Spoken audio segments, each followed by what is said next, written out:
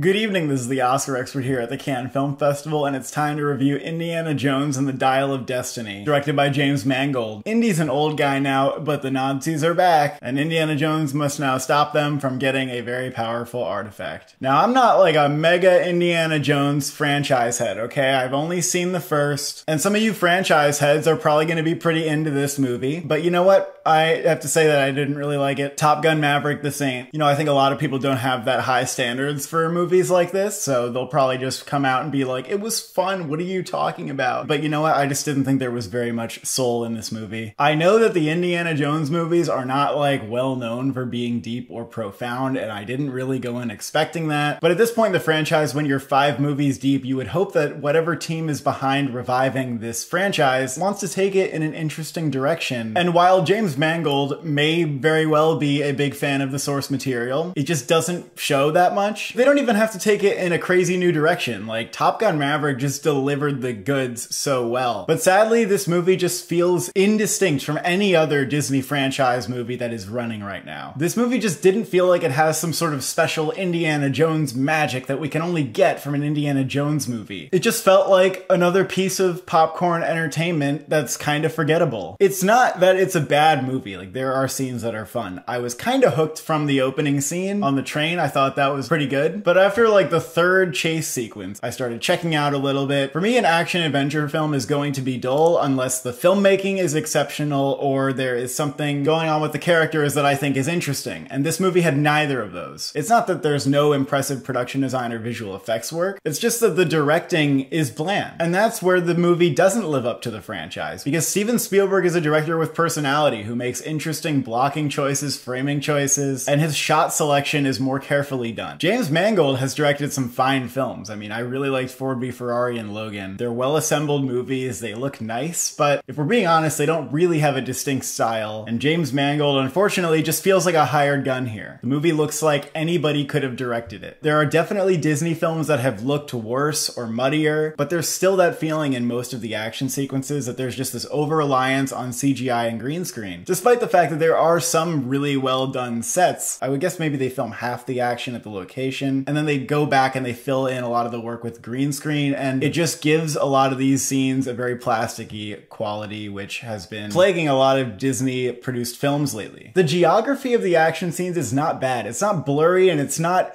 too overcut where you can't see what's going on, but it's also not edited in a way where any shot is designed to actually stand out. Whereas with Spielberg's Indiana Jones, some shots are really memorably framed and they're very well thought out. This movie just did not have that level of thought to it. There are some good sets, like I liked when Indiana Jones and Phoebe Waller-Bridge are in like the temple. That felt like a real tangible set, and I would say Phoebe Waller-Bridge is actually my favorite part of the movie maybe. She was really fun and her character had a slightly different motivation from Harrison Ford, which gave them an interesting dynamic. She's extraordinarily charismatic, and this franchise is probably going to continue with her. Harrison Ford as Indiana Jones, you know, he does the Harrison Ford smirks and stuff that you want him to do, but it doesn't take the character to a new level. It has a nice farewell for him towards the end, but for me it was too little too late. They didn't really build the movie up to that point. They just kind of threw in things in the end there that makes you feel good about his send-off, but I just wish the rest of the story tried to capture the heart the way that some of those scenes are trying to. And the fact that they come in so late makes them feel a little bit disingenuous. It's weird because Indiana Jones characters, like deeper things, are coming from something that they made up that happened between the 4th and the 5th movie, and then they just resolve that. And it's like, well, we didn't even like see any of that, so like why do we even care that much? You know, you have your fun cameos from past characters,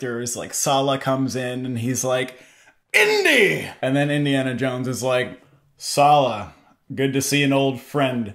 And it doesn't really go like much beyond that. Good to see you, Indy! Antonio Banderas has a cameo, but it's like, why? Why are you using him in this way? It could have been literally anybody playing this role. That's not what Antonio Banderas is for. There's a little kid character who is sort of fun, but what was weird was that he just didn't have a cool introduction. He just kind of like slowly slipped his way into the movie and then became a bigger character. But I was like, you could have done a really fun character introduction for this little kid. Mads Mikkelsen as the villain is fine. Just another element of the movie that they just refuse to like take to the next level. And you know, some action scenes are better than others, but you know, towards the end, my god, the overload of effects was kind of annoying. I think it would have been a super cool opportunity to try and pull from some of the more classic filmmaking elements that make Spielberg's original films so great and timeless. The first movie, if nothing else, shows that less can be more when it comes to production. And this is a lesson that Disney seemingly will never learn. You can use effects to create really cool movies, like Dune or Avatar or Gravity, but this is definitely not like an instance of that. And I should mention the score from John Williams, it's whatever. There is not a single moment in the movie where I thought that the music was memorable, except for when it goes da-da-da-da!